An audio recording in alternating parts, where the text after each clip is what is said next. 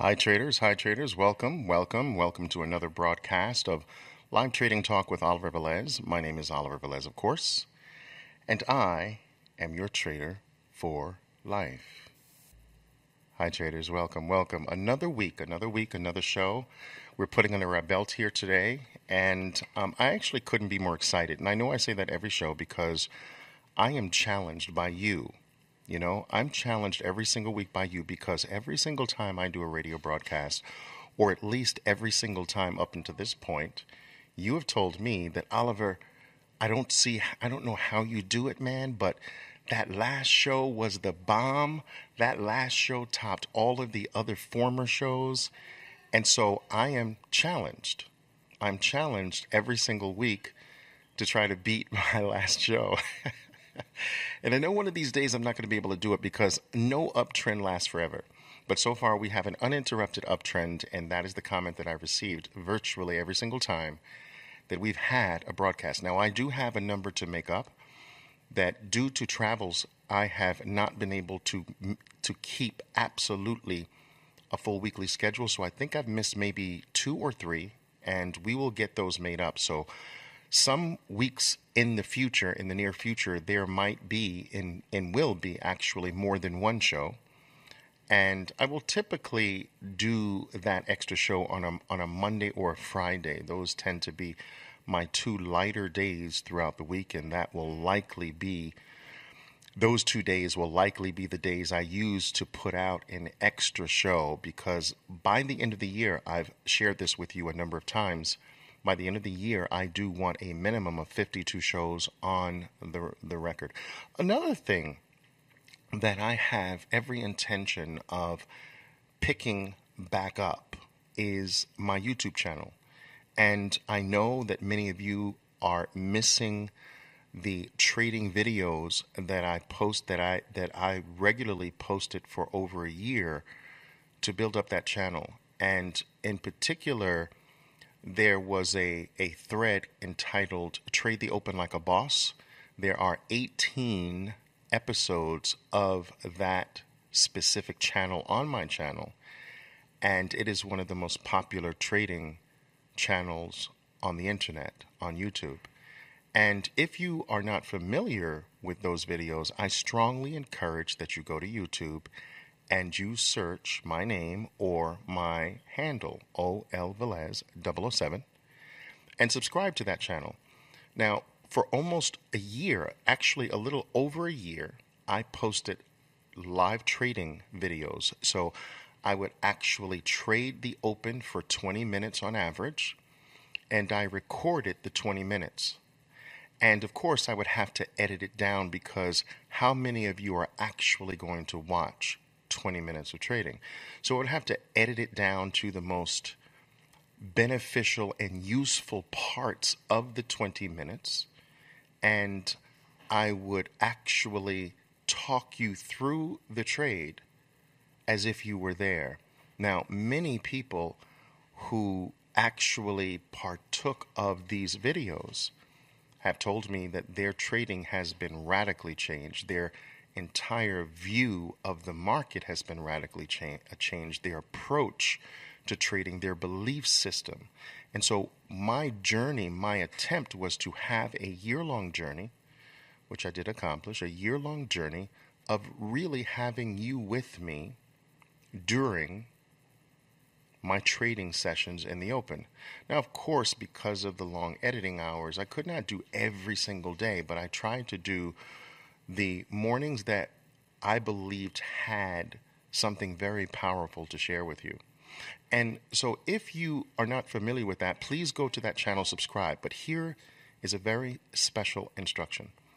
I strongly encourage that you listen to that series, all 18, but you do it backwards. So there's a tendency for people to say, oh, wow, there are 18 episodes of Trade the Open Like a Boss. I'm going to start from episode 1. I want you to start from episode 18, and then I want you to go backwards to 1. You see, that will make sure that you start with the most relevant to now and then go backwards in the past versus the other way. I just have, my gut reaction tells me that's going to be more beneficial to you. Also, my editing skills my editing skills improved quite dramatically. Now, a lot of people are surprised by the fact that I actually did the editing because it was so special to me, traders, that I did not want someone interpreting my stuff. I did not want that. This is pure me. All right. And I cover some of the most cherished tactics and techniques and strategies that I teach my traders, and I show it to you trading live. So during an actual trade, and I'm explaining it to you. So I think those videos have a tremendous value to anyone who is serious, not only about trading, but about trading the open specifically. I am an open specialist. I have learned over the past 29 years really how to come out of the blocks very, very strongly. As a former market maker, this is one of the skills is absolutely necessary in order to keep your job. I did it very well, and I teach that style of market play off the open to my traders. And so you can get a little taste of that through that YouTube channel on that specific channel in the channel, Trade the Open Like a Boss. Again, that's youtube.com/OL Velez 007. Now, I haven't posted one in quite a while simply because the advent of Periscope has sort of changed the dynamic in a way. So, to me, bringing you in to the live trading right at the moment that it's happening has a little bit more panache, does it not? Versus an edited, polished version of live trading that happens that I get to you 2 days later. But Periscope has changed the dynamic, so it has created less of an urge for me to create the polished, although I do certainly believe there's a space for both. I think that there is a space for both, like a Coke and a Pepsi.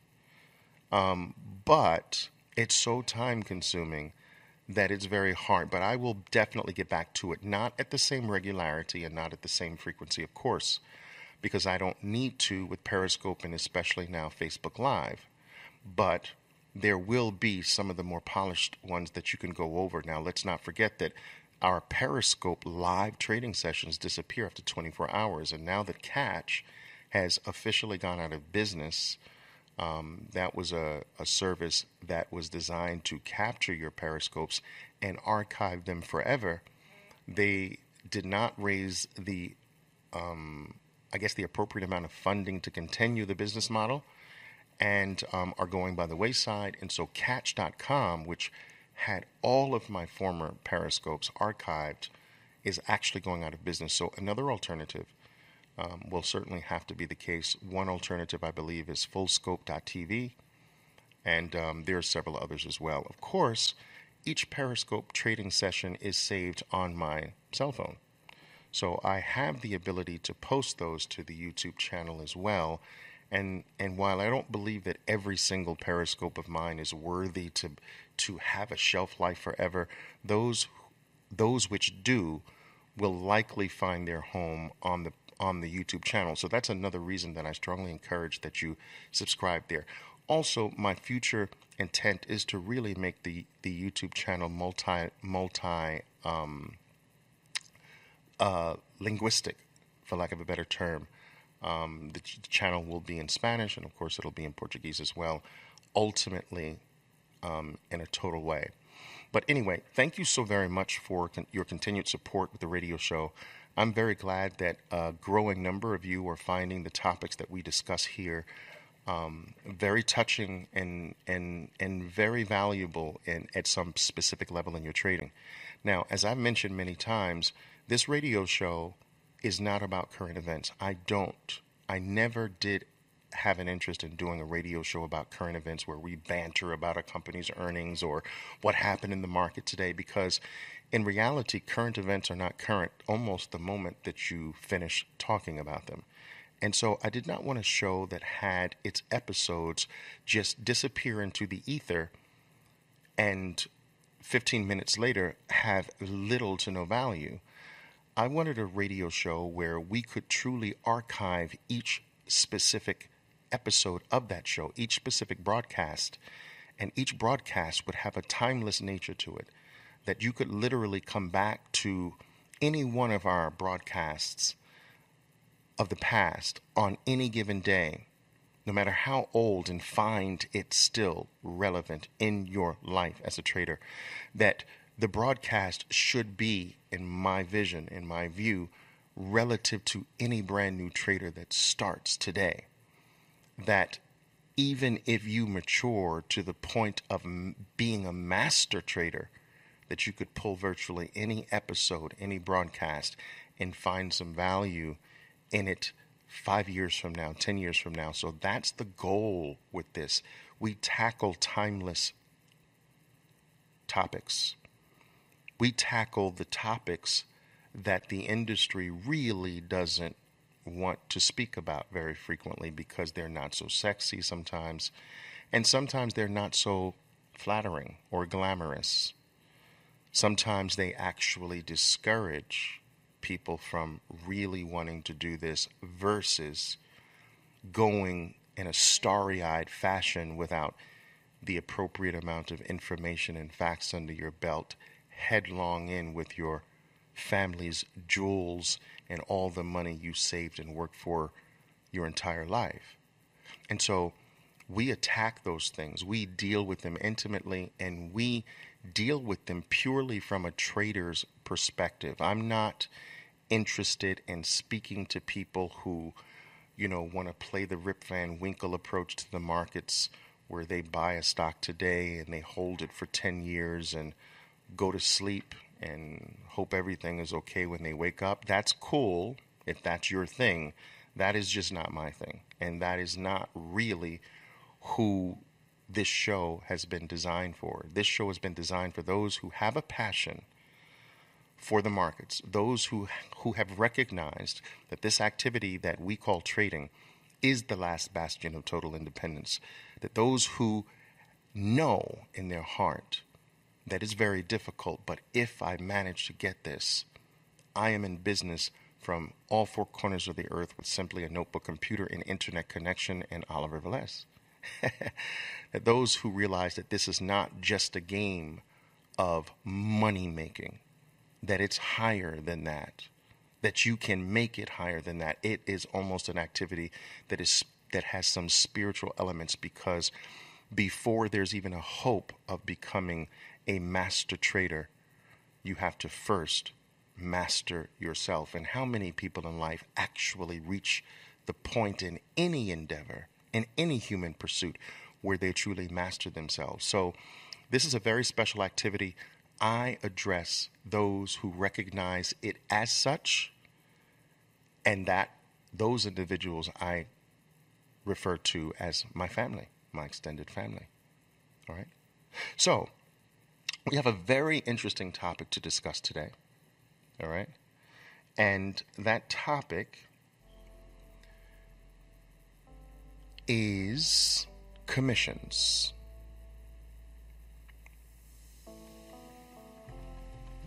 And guys, let me tell you that commissions is one of those very, very, very, very dark topics in our industry called trading. That commissions, ladies and gentlemen, which is seemingly going away, but I'm here to tell you that it is here stronger than ever, and actually, and it's just simply more hidden today.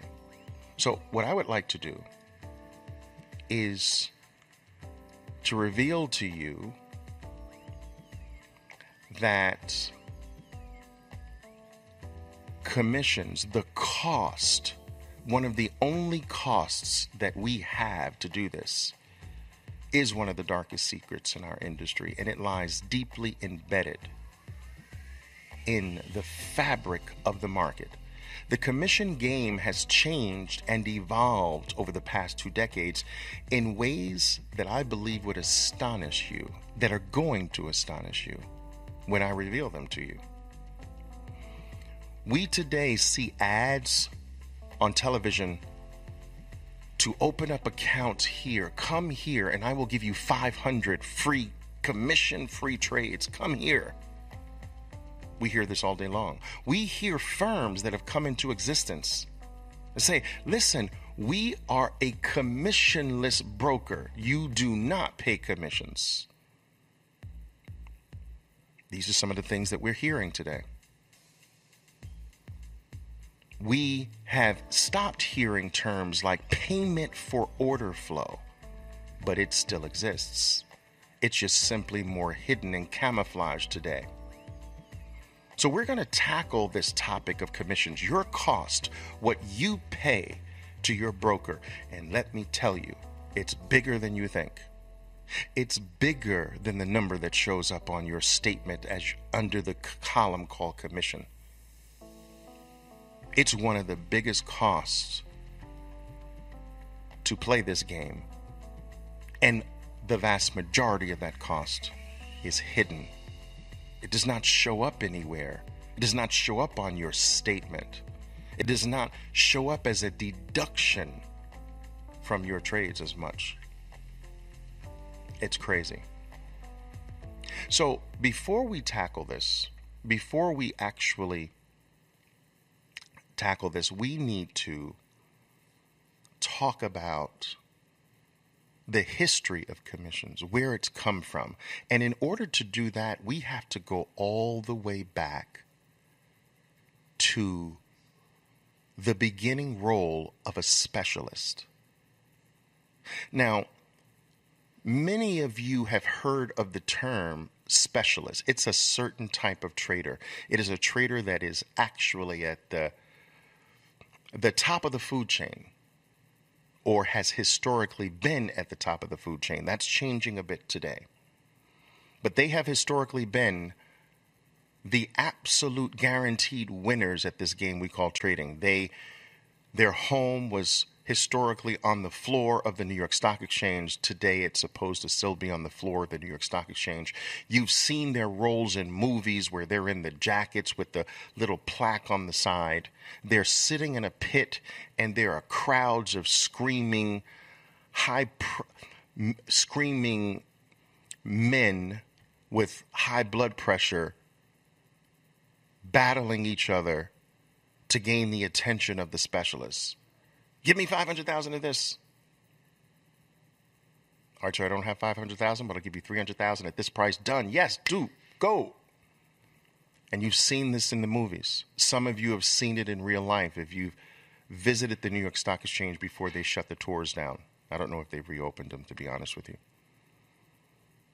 But this role of a specialist has a very interesting history, has a very interesting start. You see, back in the early 1900s in the United States, the general public did not really play the market regularly. There was a segment of the general public who did, actually, but it was very, very small, minuscule, in fact. And so the playing of the market was really only conducted by the extraordinarily wealthy. Now, most of the wealthy would never touch equities or stocks. They would never own stock in a company because to them, that was low. It was a form of gambling. And so the term that was very popular in the early 1900s was gentlemen play bonds. Bonds are for gentlemen. And some of you may have heard that age-old axiom, bonds are for gentlemen, which insinuates that if you play the stock market, you are dirty, you are not a gentleman, you are low, you are beneath me. Gentlemen, those who dress up with their top hats and their shiny patent leather shoes and their pocket watches and their eyepieces. These were the gentlemen of the day, and they played bonds. In fact, the creation of the top hat, or the proliferation of the top hat's use, was created by wealthy men in the early 1900s who were frequent bond players, who traded paper and bonds, commercial paper and bonds, and they would literally put the bond coupons in the commercial paper coupons in their top hat and put their top hat on top of their head and walk down Wall Street. Or Water Street or Broad Street. And back in this day, traders, the taller your top hat, the wealthier you were. Because the height of your top hat indicated that you had a business, you had wealth that was so great that it required a ridiculous looking tall skyscraper of a top hat. And so one of the status symbols of walking around New York City was to walk around with the tallest top hat you could find. It was a symbol of wealth.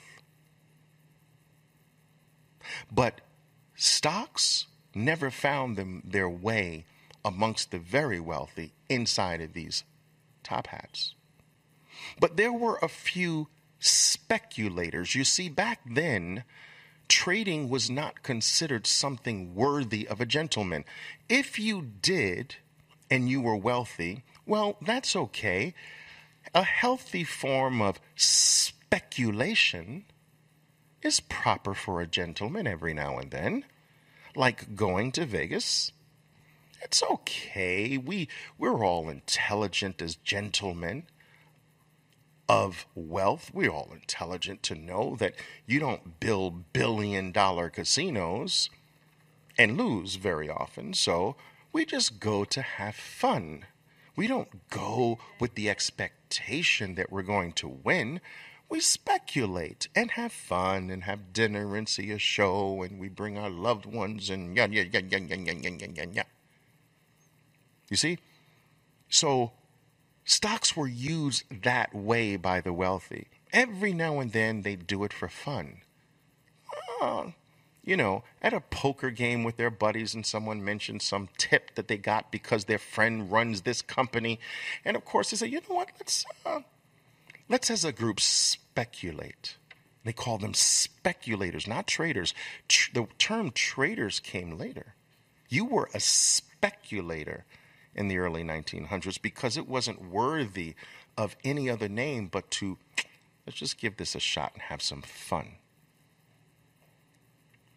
But here is where the role of a specialist came into play.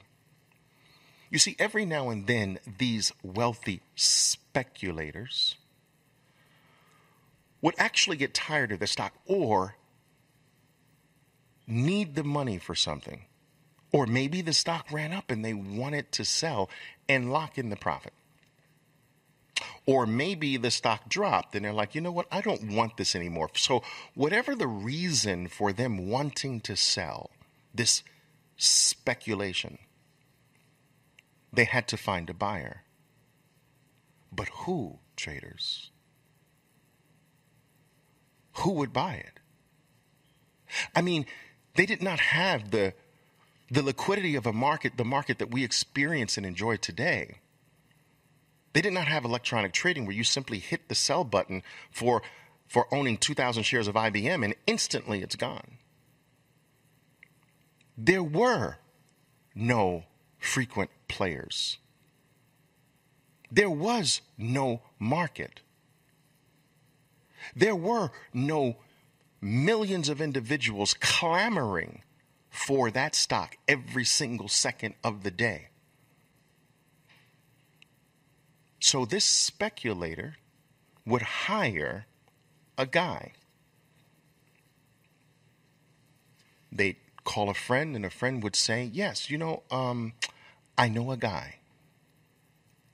And this guy actually specializes in this thing. What do you mean he specializes in? Yeah, he specializes in selling difficult things. Like you got 2,000 shares of a company called General Electric. See, back in the early 1900s, that was a speculation to own General Electric.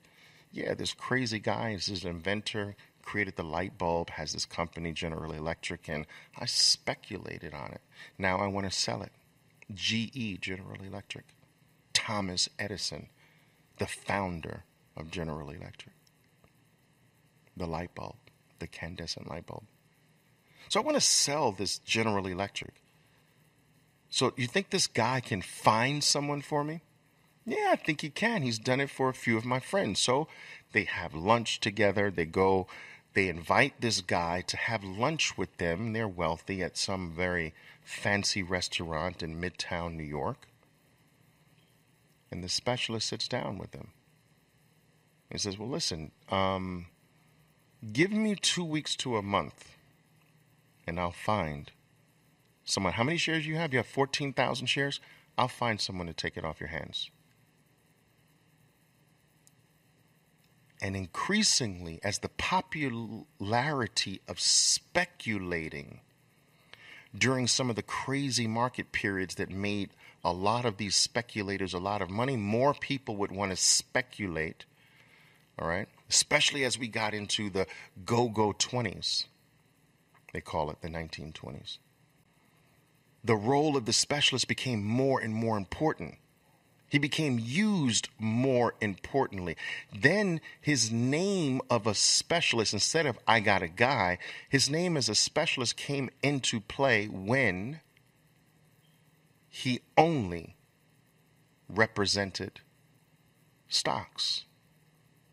He no longer was the guy who could sell anything. Like, you got a gold toilet you want to sell? I'll find a buyer for that. Oh, you got 14,000 shares of GAE? I'll find a buyer for that too. He moved from being a general specialist of almost to being taking a fee from both sides. The guy who wants 14,000 shares takes a fee from him. The guy who's selling 14,000 shares takes a fee from them to bring those two people together. Takes money from both. Makes sense. Okay?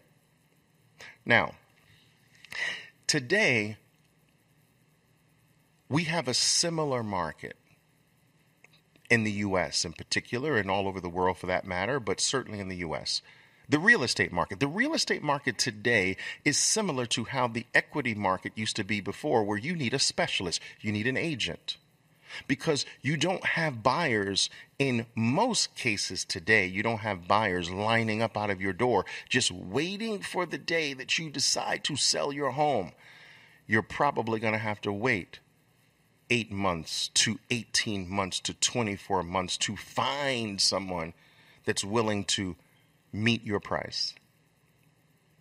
The real estate market today is similar to how speculating used to be. It took time to find buyers, and you needed a special guy, a specialist, to actually go out there so that you didn't have to market this or advertise for this. Go out there and find a buyer. Now, sometimes the specialist would have to come back and say, listen, if you lower the price for the 14,000 shares to this, my guy will take, I got one guy that will take 60% of it. I got another guy who'll take another 20% of it, but you got to lower the price down to here. And so the specialists began to work these guys. In many cases, the specialists would never let each one know who they are. Only the buyer and seller each respectively knew the specialist, but the specialist would never let the buyer and the seller meet. So he'd go to the buyer and say, listen, if you're willing to raise your price, he'll give it all to you. And go back to the seller. If you're willing to lower your price, the guy will take it all. And he'd make money from both sides. He would then use his own capital to buy it from the buyer at the lower price and sell it to buy it from the seller at the lower price and sell it to the buyer at the higher price. And he actually encouraged the one to go higher and the other to go lower, and he grabs the middle. And thus happened the New York Stock Exchange specialists. How specialists came into being. In the beginning of the days, there was no commission. There was just the spread. I take the difference between the prices that I created. I created a different price between the seller and the buyer, and I take the middle. When all of this began to be corporatized, corporations began to take over this function. They added additional fees. Offices and buildings and salaries and secretaries and pencils and paper clips, and you get the point. And so not only was there the spread, there became additional transactional fees in addition to the spread. And that is what you know commissions to be today. It's the fee part. The spread part is often the hidden part. But that's how it began, the spread part. You see? So now there's fees and the spread. So spreads have decreased over the years. We're trading Forex and pips. How small is that spread? Infinitesimally small. We went from trading stocks in fractions to pennies. See, when I started trading, it was fractions. And stocks moved in quarters. So when a stock moves in a quarter, the next price from 94 is 94.25. Then the next price is 94.50. There were 4 price points in a dollar. Do you know how fast a dollar could happen because there's only 4 prices to go through? Now, when you go to fractions, there are 100 prices to go through to move a dollar. 94.01, 94.02, 94.03, 100 different prices. But when I started trading, there were 4 prices inside of a dollar, 25 cents apart. Some stocks traded $1 at a time. The bid was 94, the ask was 95. I used to trade a stock called Mitzi. We call it Mitzi. Microtouch. They're the company that created the touch screens on ATM machines. And Mitzi used to trade $4 spread, $94 bid, $98 offer. And I used to trade that. So we went from wide spreads to narrow spreads today. And this is why the role of the specialist, his God-like status, has been hurt over the years to a certain extent because the wide spreads that used to be obtained by the NASDAQ market makers and the New York Stock Exchange specialists have decreased. But there are other things that have made up for their loss in certain ways. All right? But this is where it's all come from. The beginning of the profit from actually market players, not necessarily traders. They're traders in one way, but they're fee takers and spread creators in another way. So they have the trading side because the specialist in the middle who puts up his capital is really taking a risk. So if the specialist says, listen, if you bring your price down, the guy will take it all. And then he goes to the buyer and says, if you go raise your price just a little bit, I can get it for you for this. All of it. Creates the spread, but then he buys from one side. There's a term in the industry called a renege. All right? And it's short for the guy reneged on me. You know, the guy I bought from the seller, but the buyer decided not to buy and I'm stuck with it.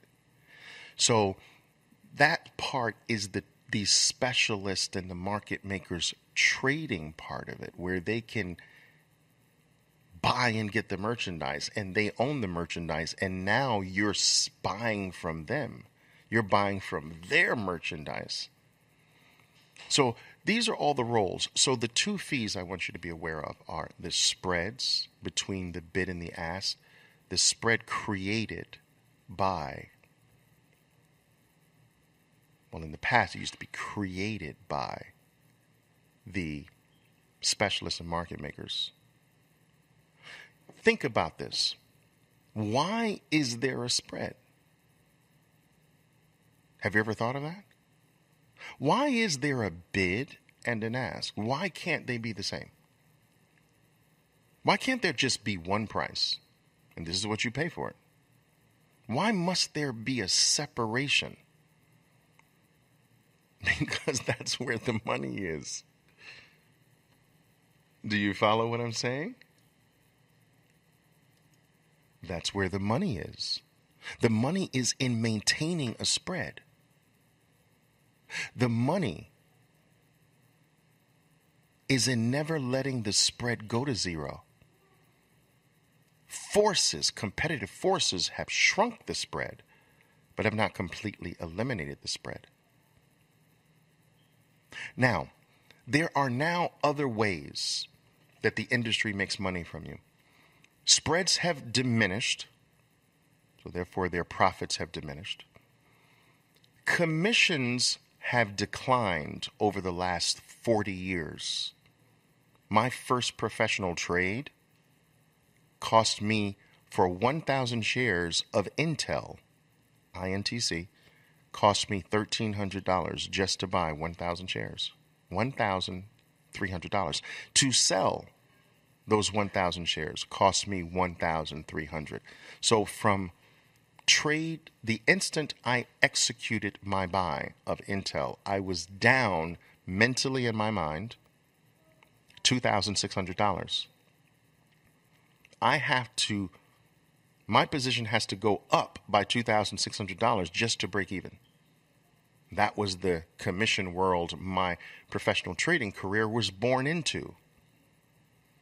Today, when someone tells me they can't make money because of commissions of where they are today at $9 and $7 and $6 a trade in the retail space, I just laugh.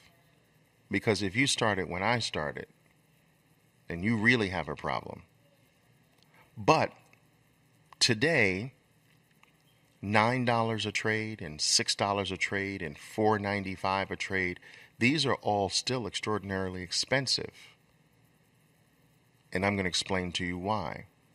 But they really still are, it's still overpriced in today's world. Those commissions have not come down low enough to really be fair for the average individual market participant. But get this. The other ways that the industry makes money today is called assets under management. Do you see? Assets under management, which means these firms actually don't want you to trade because traders lose money. They want your assets just sitting there to use for other things. They would prefer to pay you 1% interest on your assets and convince you that that's amazing, that it's risk-free, it's guaranteed and backed by the faith of your government. It's not tremendous, but you're not taking a risk either. So this is the message of give me your wealth, and I will throw you a few percentage points. You will be able to sleep at night, and I will take that and use it. And in exchange for your wealth, I will send you slips of paper in the mail every quarter. Or, not even that today, I will send you an email statement, of your wealth. So you transfer real wealth and you get an email. It's really not there. This is an amazing business. I give you my wealth and you give me an email. How's that? For years. And any time I have an itch to take my wealth back, I will get on the phone with you and I will sell you on why that's not smart. And I will keep this email game up forever if I can. I will discourage you. I will tell you that trading is bad. That's the other side of the industry. That traders lose money, and they do. 92% lose money. I will tell you that the way to do this is long term. The way to do this is to never see your money again, actually. The way to do this is to create a will. Let me build it up for you. Give me your wealth and let me send you an email. I don't even want to send you a piece of paper to the mail anymore. Check this box for paperless statements. Email is easier and cheaper. Now, how's that? I give you my life savings and you give me an email. I love it.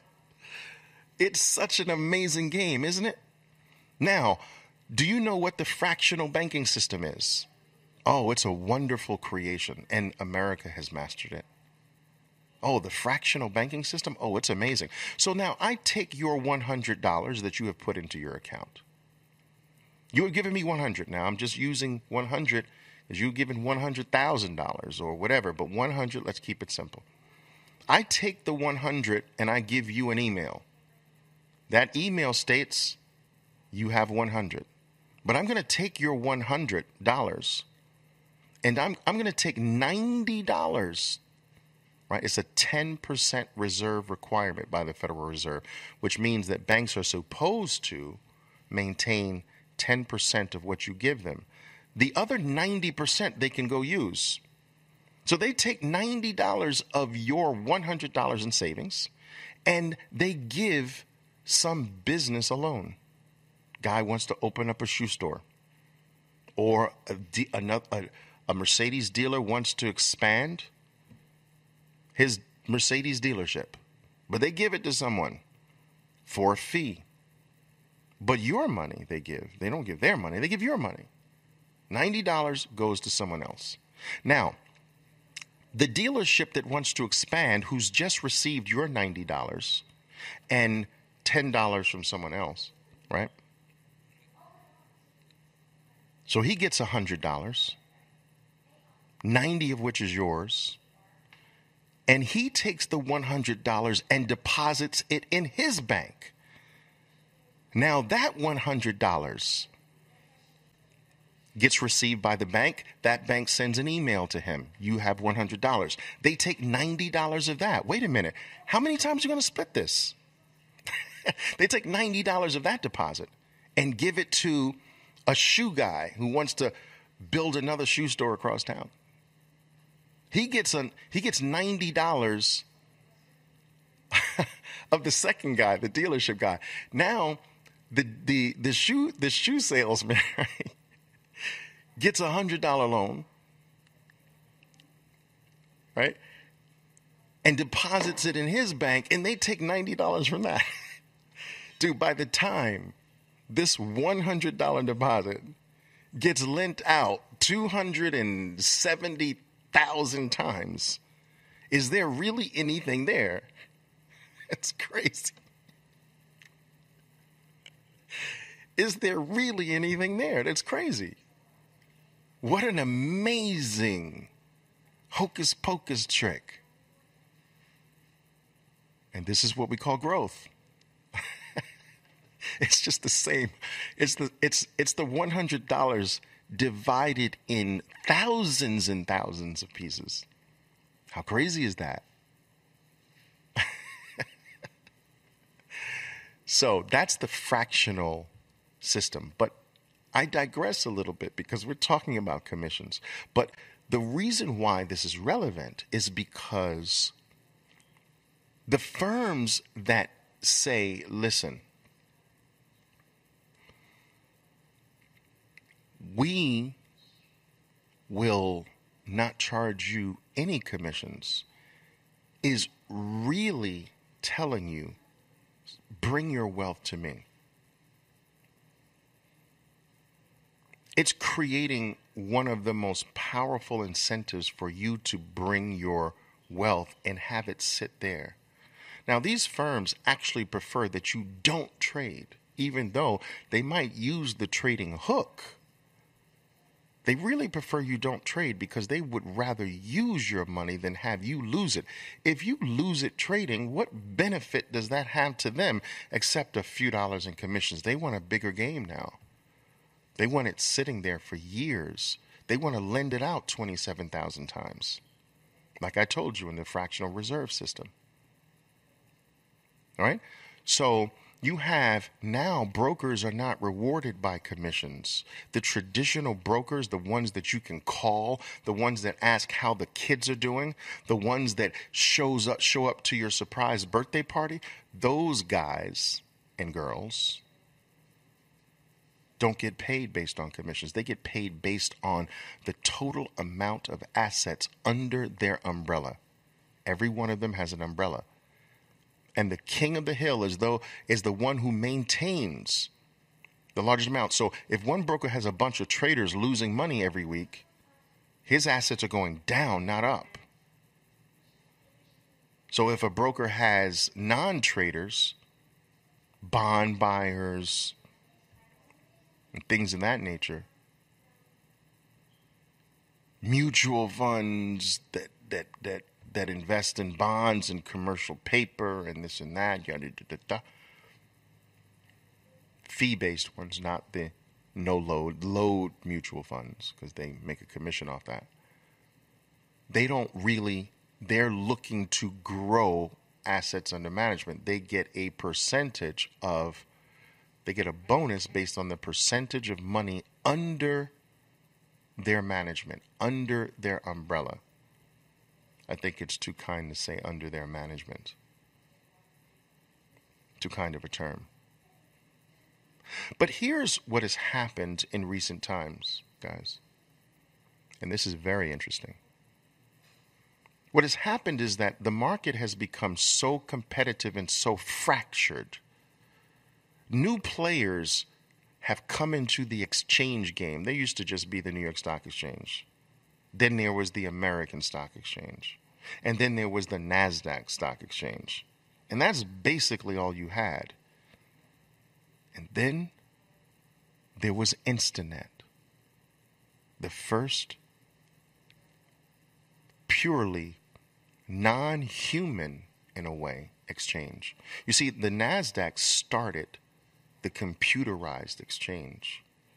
The New York Stock Exchange and the American Stock Exchange are the open cry system exchanges. They're people-driven, relationship-driven.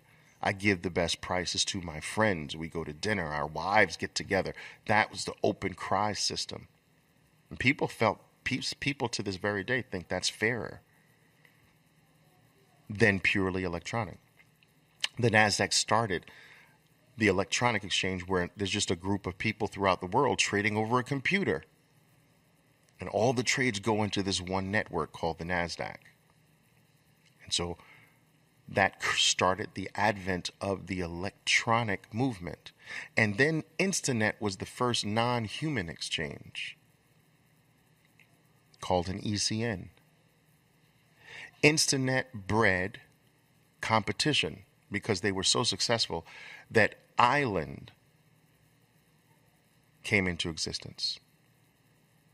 And then Archipelago, I was one of the first traders to place a trade on the Archipelago ECN. Many ECNs came up, but these are some of the biggest and most popular ones.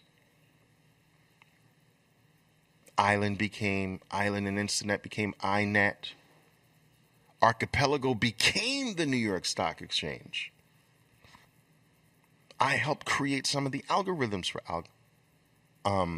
for Archipelago. Archipelago patterned some of their algorithms from my trading and my traders' trading. We used to get invited to Chicago to trade in the offices of Archipelago so that they could see how professional traders trade. I became very intimate friends with the creators of Archipelago, which is now Archipelago New York Stock Exchange, Jerry Putnam, Margwin Townsend, and Stuart Townsend, the architects, the creators of Archipelago, which is now the New York Stock Exchange. Today, I push 6% of Archipelago's volume. We are responsible for that today. We have always been very powerful and very large in the Archipelago, now New York Stock Exchange world. Again, I digress. But what happened is that the competition to the New York Stock Exchange and ultimately the NASDAQ market as well became these new electronic exchanges. No humans, no open cry system. Archipelago, island, Instanet. You have bats. Just a zillion of them. And so this has fractured the market. So instead of there being only one exchange you go to the NASDAQ, you go to New York Stock Exchange. Then it became two. Now you go to New York Stock Exchange or an American Stock Exchange. And if you deal with this, you go to the American. If you deal with that, you go to New York. Then the NASDAQ. If you deal with tech or whatever, you go to the NASDAQ. Then it's like, no, wait a minute. I don't have to go to the big boys. I can go to some of the little electronic exchanges and maybe get a better price. And this is how the competition has shrunk the spreads in things because of the electronic exchanges that came into existence. Today, the market is still rather fractured. And because it's so competitive, they will pay for you to bring your orders to them. It is called adding liquidity. In every exchange today, worth anything, pays for you to place bids and offers on their exchange. That's what's called adding liquidity. Listen to me carefully, traders. I'm about to make a point. I know I'm going around in circles a little bit, but I'm about to make a point. It's a very important one. Every time you want to buy, if instead of buying at the ask, the higher price, and you try to get the bid, you sit your buy order on the bid, that is called adding liquidity. When you just pay up at the ask price, you are removing liquidity. There is someone asking at $20. You remove their ask at $20. That's removing liquidity from their market. You get charged by them. But if you, instead of paying up at the ask price, you decide, I'm going to sit my buy order on the bid, you are now adding liquidity. Now, why will an exchange pay you to add liquidity? Because it creates more value. It makes the exchange more valuable if there's volume. So if every time I want to sell something, I can instantly get filled on this exchange, that exchange will get almost all of my business. Do you understand? That every time I want to sell, I can sell instantly. I don't have to lose the current price to go down in price to get my merchandise sold. I can go to this exchange and they always have an instant buyer. So they want people to place buys and sell orders. But that creates or increases the value of their exchange. Now listen to this carefully. When you open up an account at a traditional retail brokerage firm, an E-Trade, a Charles Schwab, a TD Ameritrade, a TradeStation, an IB, do you realize that the payment that's supposed to go to you for adding liquidity, when you do that, you never get? It's paid to you, but it's paid to your agent who doesn't pass it through to you. Guys, we're talking billions upon billions of dollars hidden from retail traders. These payments are supposed to be theirs. In fact, many of these firms will sell your orders to the exchange, receive a payment, and you don't get any of it.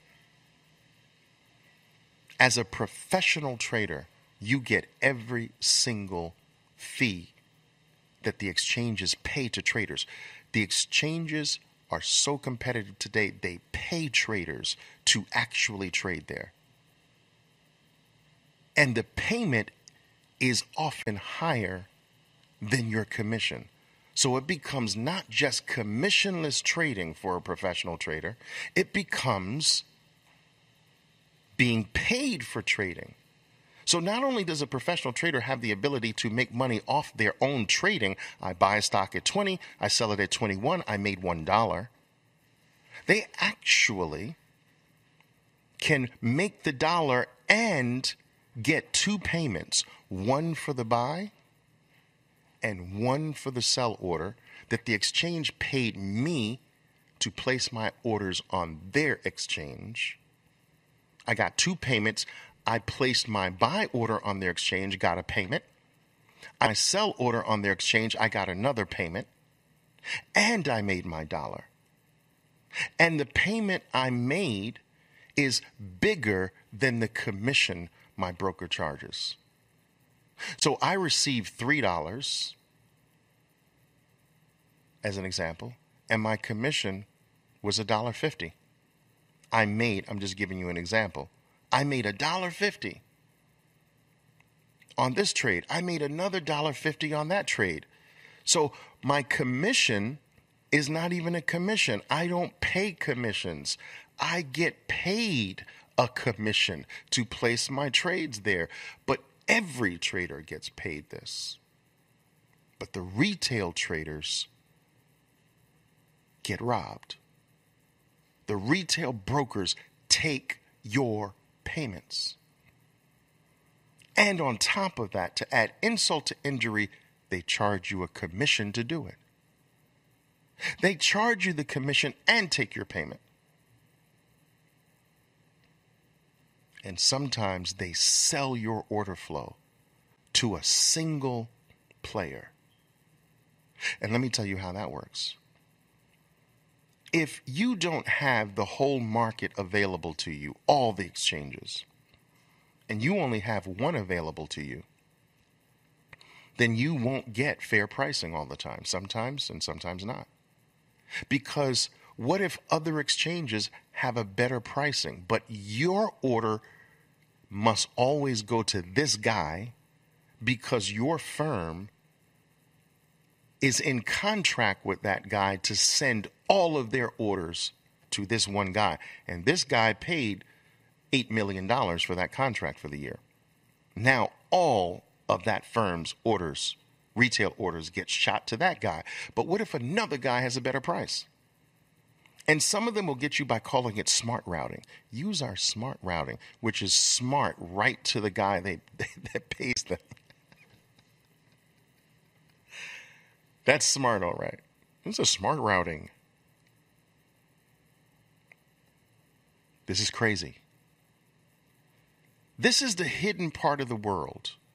This is what people don't understand when they say, but Oliver, why do you call your traders professional? Because we are. Because you pay $10 a trade, and my traders pay 6 pennies for every 100 shares. I mean, think about the difference of this, guys. Think about 6 pennies. I'm talking about red pennies. They buy 100. How much is that per share? They buy 100 shares of Apple. 6 cents. They sell 100 shares of Apple. 6 cents. Their commission, 12 cents.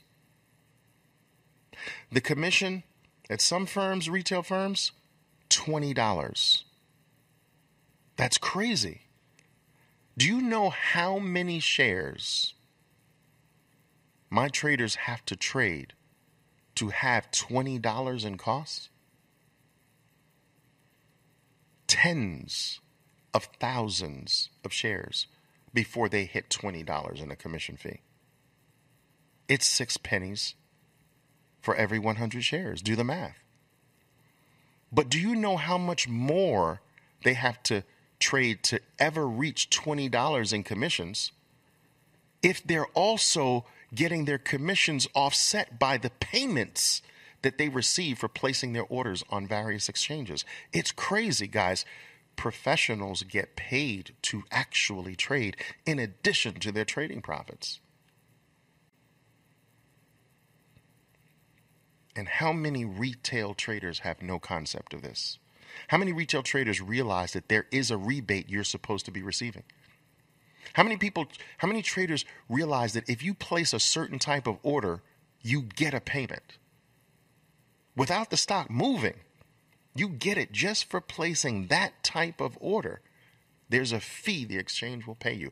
The New York Stock Exchange will pay you. The NASDAQ will pay you. Archipelago will pay you. INET will pay you. But you've got to be a professional because the retail firms are going to take your payment. And this is a hidden fee. It's hidden. Of course, there's a firm that says there's no commissions. They receive your rebates. They get big contractual fees to just send your order to this one guy. That's how you can have a Robin Hood. That's how you can have a firm that claims to have zero commissions, because the payment is bigger than the commission. This is why my traders can trade not only commissionless, they can get paid. Commissionless is just zero commissions.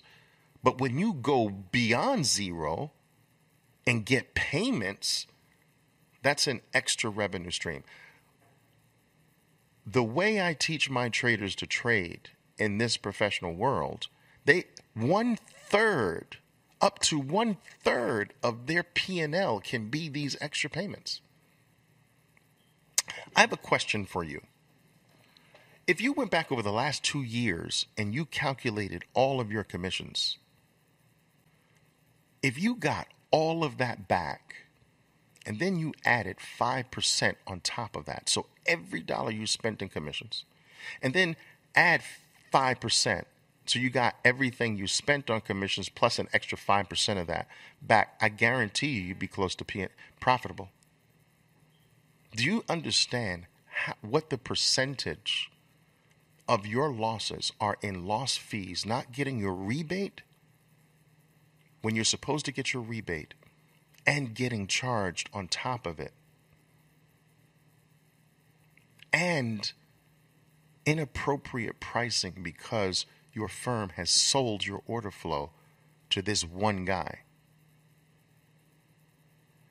When you add up all of those costs, you get robbed of your rebate, the wider spread because they sold your order flow, and you get hit with the fee, the commission fee.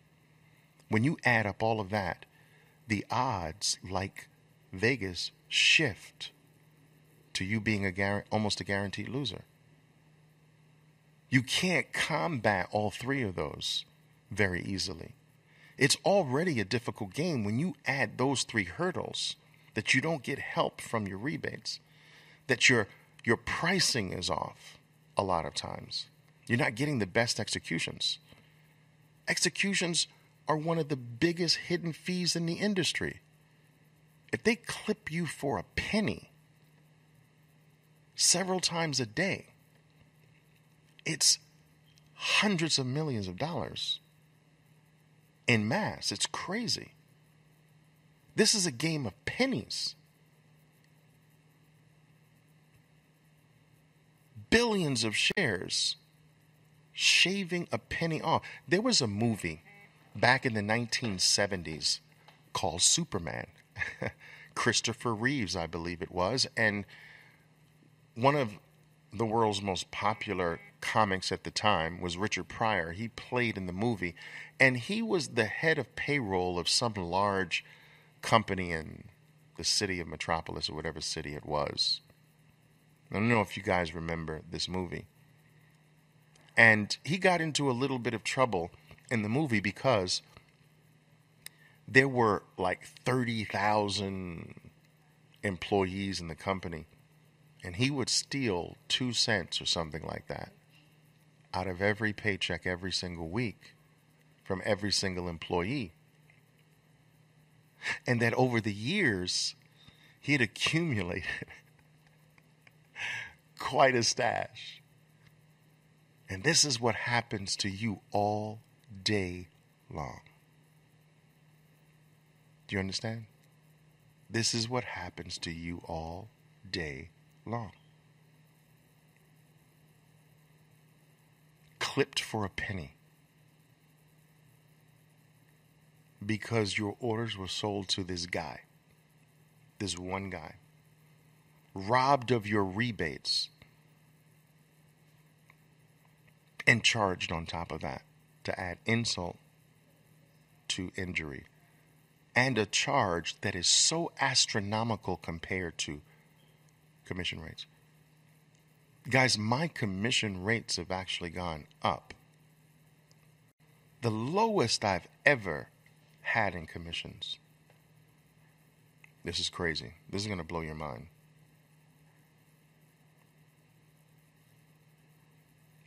All right? It's going to be crazy. 10 cents, 1,000 shares. 10 cents, 1,000 shares. That's 1 penny for 100 shares. 1 penny. 1 penny, 100 shares of Apple buy, 1 penny. 100 shares of Apple sell, 2 pennies, commission done.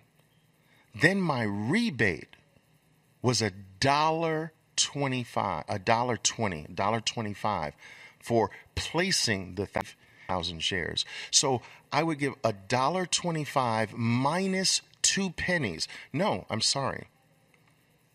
$2.50. So $1.25 to buy, I would receive. $1.25 to sell, I would receive. So that's $2.50 I would receive, and you would have to deduct my commission fee from what I received, 2 pennies. And this is when I went crazy. My traders and I went crazy being rebate traders. We traded for the rebate. Think of sitting all day long placing orders just to receive the 125. 125, 125, 125. You never wanted a stock to move. You just wanted to buy it and sell it at the same price. Buy it and sell it at the same price, 225 minus 2 cents. Let's do it tens of thousands of times over and over and over again. And then in order to play that game, you went to stocks that didn't move. And back then, when it was very popular, you had like Citibank at $4, $3. It didn't move. You know?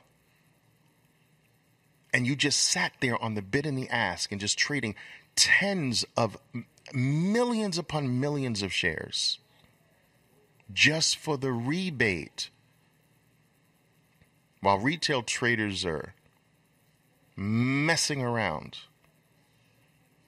getting their financial life sucked out of them and not even knowing it. This is the hidden secret of this game. And guys, I will have to tell you this.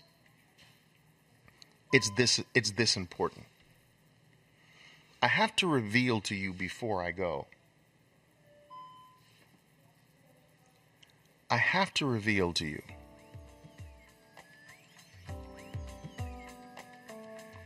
why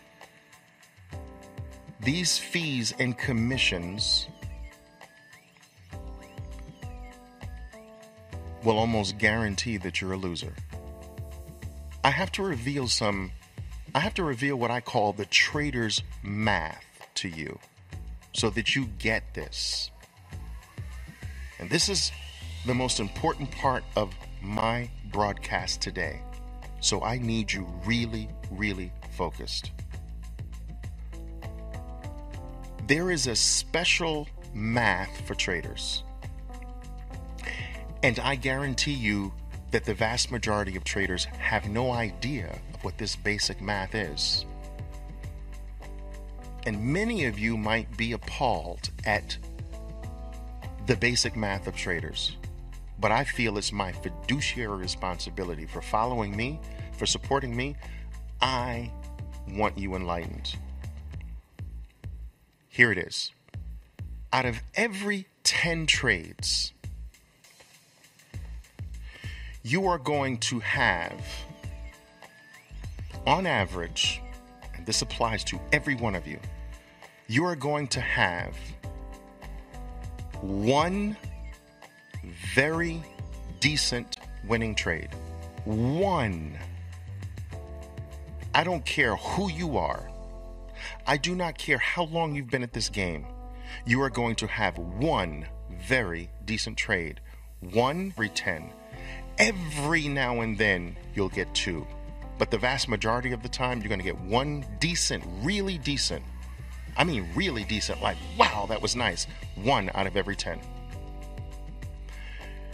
You are also going to have one blow that sets you back. One blow out of 10. Now we're down to 8 trades left. So 1 is going to be very, very, very decent. Another one is going to be a solid punch in your face.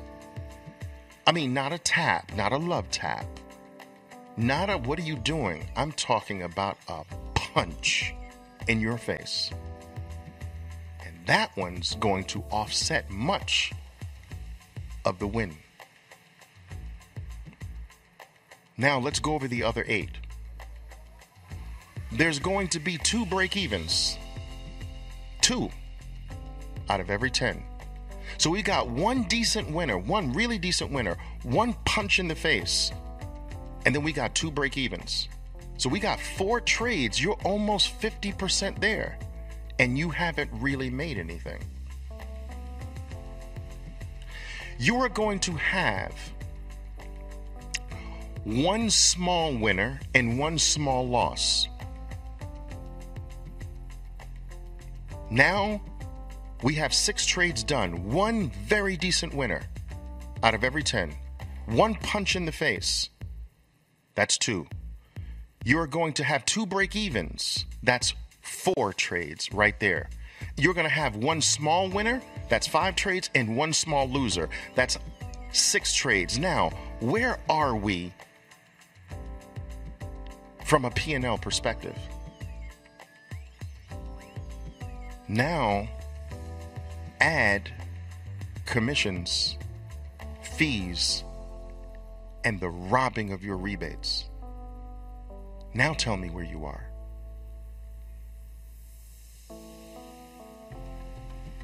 But let me finish the numbers. There are 4 trades left.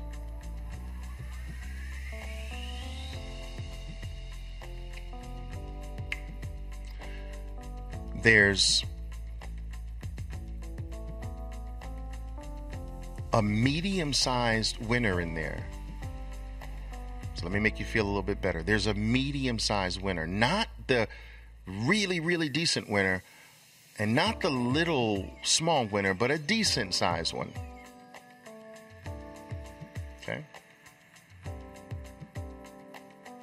But there's a medium loss. Now we're down to 2. So far, we're almost canceled out here. These 2 traders.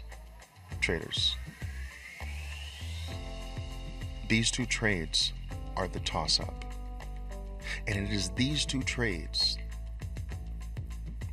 that determine who you are. Are you a freaking chronic loser? Because these 2 trades will make you deep in negative territory. You will use these 2 throwaway trades. You will use them to be negative every single set of 10. A master uses these trades to stay in the green after every set of 10 trades. They're profitable because of what they do with these 2 trades. Most people dwindle these 2 trades away, and fees and commissions and wider spreads than you're supposed to be paying, bigger commissions than you're supposed to be paying, and the robbing of your rebates, in addition to you throwing away these 2 trades, will make you go to the poorhouse every single time. Your life, the trader, depends on these 2 trades, what you do with them. Because I am telling you, the math that I just explained to you is for everyone. Small and great, rich and poor, master and neophyte. It's these two trades that determine your pedigree. It's these two trades that determine whether you know what you're doing or not. It's these two trades that determine whether you go to the poorhouse or you wind up wealthy as a trader in this game. This is your life as a market participant. To beat the fees, to beat the commissions, to beat the wider spreads and you're supposed to be playing is harder. To do it as a professional, it's easier. Because in addition to these two trades, if you learn how to do the right thing with these two trades, and in addition to that, get your rebates and pay your institutional commission fees of 6 cents and 10 cents and not dollars, you throw yourself into the higher odds category of doing this. But I am telling you, traders, the line that separates a loser from a winner is very, very thin. It's fees and it's two trades. I promise you today, you stick around. You stay here, and I will get you through these two trades. My name is Oliver Velez, and I am your trader for life.